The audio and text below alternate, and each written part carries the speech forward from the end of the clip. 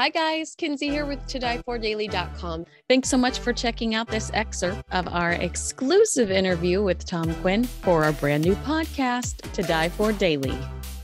Now, I could kick myself for not asking you this earlier because this was one of my main questions, but it feels like right now, because they want Camilla to be queen consort, it really feels like all these people are coming out of the woodwork to change the narrative that Diana cheated first.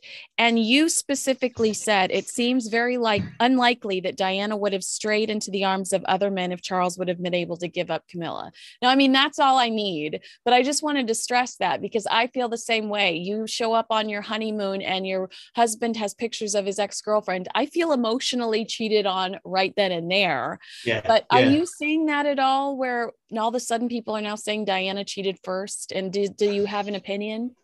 I'm absolutely convinced that Diana did not cheat first. I think she was really in love with Charles. She was very innocent then. She was swept up by this, the heir to the throne. I think this, and we know that Charles was seeing Camilla even on the night before his wedding to Diana. And he had that very he's probably the last heir to the British throne to have to grow up with that idea that if you're the heir to the throne or the king, you can have as many mistresses as you like and your wife should just put up with it. I know it's horrible, but that was the tradition. That was the tradition up until then. So I think you're right. I think there are, in certain quarters, we're being given this information in a very subtle way that Diana was the first to cheat in order that Camilla should sort of not be criticized, given that she's going to be queen consort. I think that's happening in a very subtle way. And I think it isn't fair and it isn't true. But of course, in the way of these things, that will happen for a while. And then,